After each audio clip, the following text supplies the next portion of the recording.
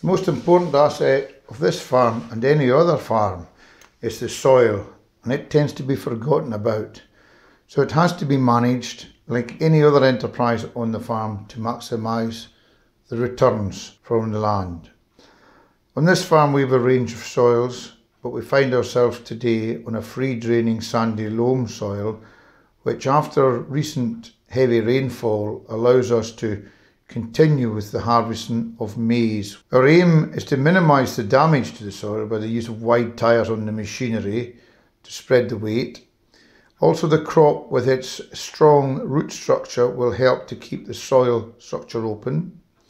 The residue of the maize crop, i.e. the stubble, will get incorporated back into the soil in the springtime, and this will help to keep the organic matter or humus high in the soil, which also will aid with the microbial activity working in the soil. How we manage the soils on this farm, we are midway from the lowest to the highest part of the farm, which is only 50 metres above sea level, and the lowest is actually at sea level. The soil adjacent to the river, which is particularly heavy and can be challenging during the winter months, but also can yield very well during the summer growing season.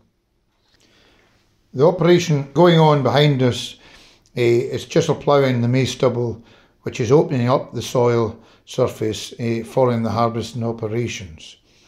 This will enable the winter rains to permeate into the soil and reduce the opportunity of soil runoff or soil wash, otherwise known. This will also assist us in the following spring to start preparing for the next crop of spring beans, as the land should be much drier.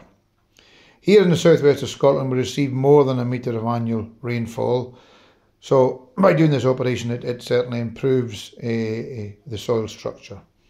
A lot of research has been undertaken in this practice, and the optimum time for doing this operation is now, straight behind the harvesting team.